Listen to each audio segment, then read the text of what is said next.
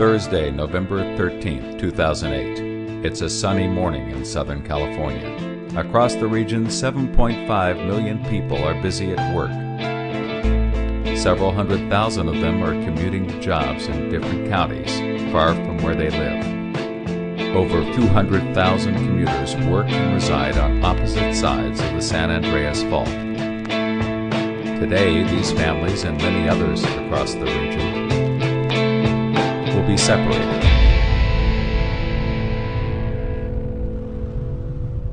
1,800 people will die. 53,000 people will be injured. And $213 billion in damage will occur.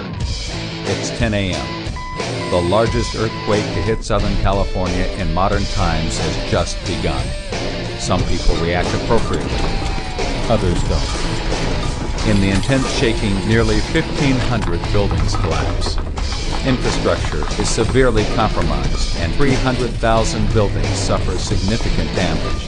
The rupture travels 200 miles northwest along the San Andreas Fault. Violent shaking lasting as long as 2 minutes in some areas. Finally, the earthquake is over. Many of the lifelines of Southern California have been disrupted. A large number of people are trapped in collapsed buildings.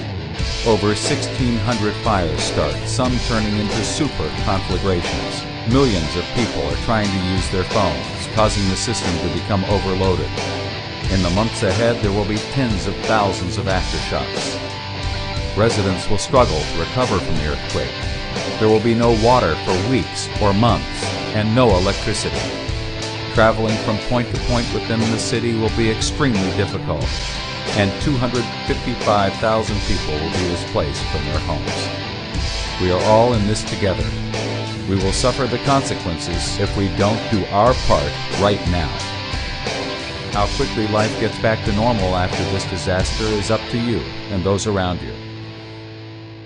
Your level of personal preparedness will determine your quality of life after the quake. It's a good idea to have a fire extinguisher, a first aid kit, and enough water for each person in your household to have at least 1 gallon of water a day for 3 days. Have an emergency plan. Decide now where you will meet your family after an earthquake. Make sure there's a person out of town you can contact to let your loved ones know that you're okay. Homeowners should be sure to bolt their house to its foundation. Consider whether earthquake insurance makes sense for you as part of your financial plan. Even if you're not a homeowner, you can secure your personal possessions against earthquake damage. Preparedness is not only for the home but also for business. Be sure that your company has emergency plans for a major earthquake. Empower yourself and your family. Be prepared.